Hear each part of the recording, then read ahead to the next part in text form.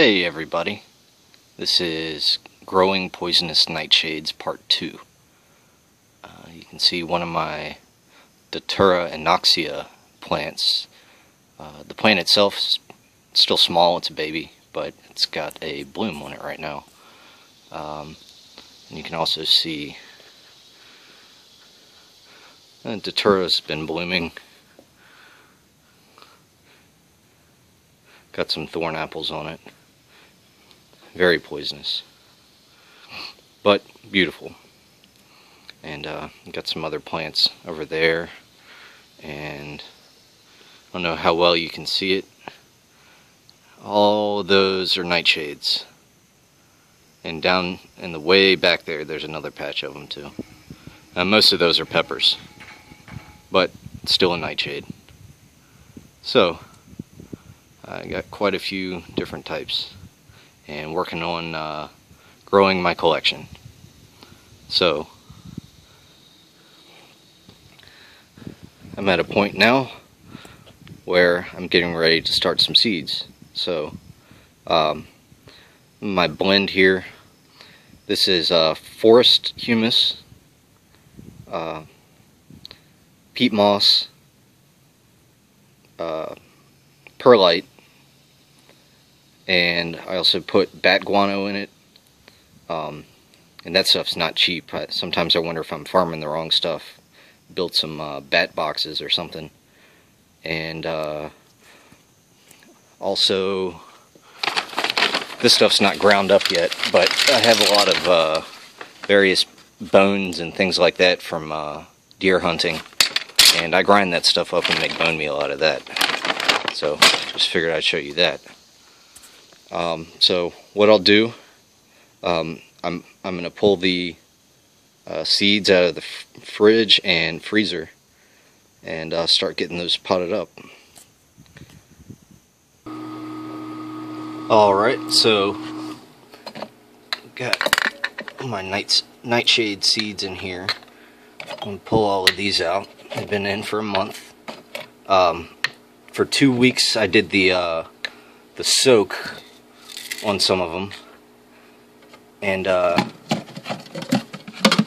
then I just let them do a normal regular cold strat in the fridge.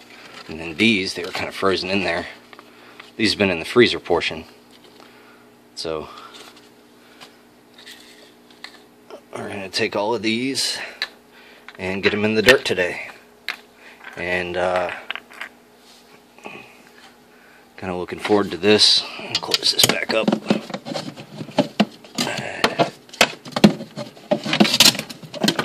Alright. I'll worry about that later when I don't have my phone in my hand.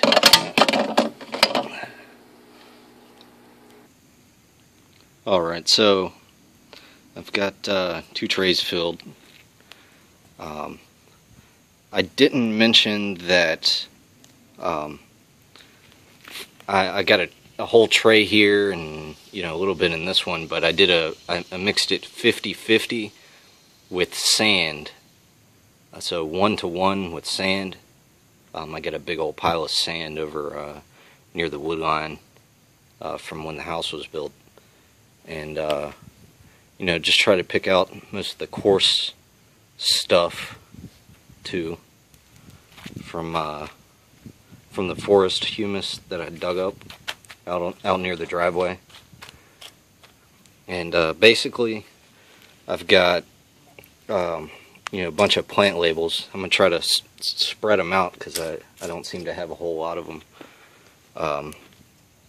But the trick that I learned is you don't want your plants to be too deep or too shallow.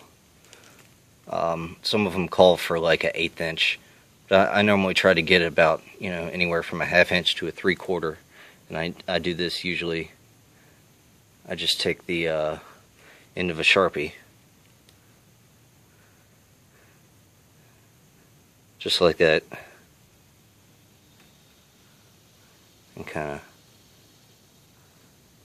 of do that, because this stuff will fold in a little bit when I finally got the seeds in and I spray it and get it moist.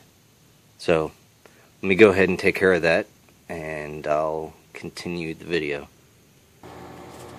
Alright, so let's see how well I can do this one-handed. But this is the white mandrake. Yeah, I got it.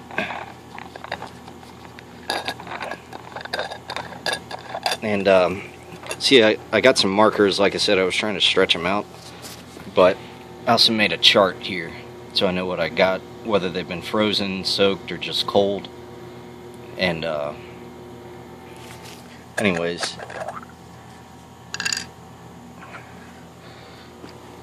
let me move around here, try to fish one of these out here.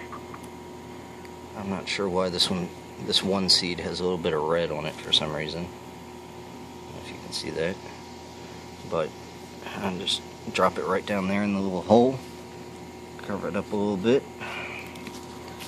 and spray it down.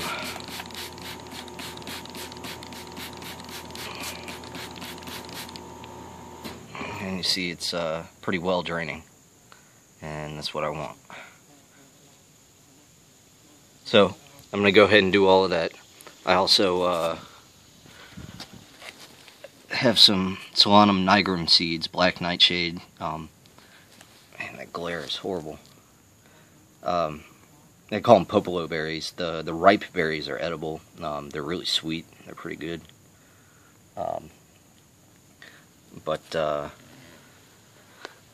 Like I said, I've got my chart. I'm gonna put my dates and everything on that.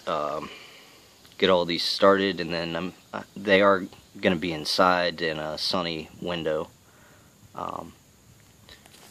So let me get all the seeds put in, and I'll keep rolling the video. Alright, so temporarily I've got them in a little grow tent that I have, along with a ghost pepper plant, hydroponic plant there. I'm not going to leave them in there because I've got a couple of hydro buckets that I need to fill at some point. But this is probably good for seed germination. I germinate seeds in it pretty often anyway, but currently it's a hydroponic tent, so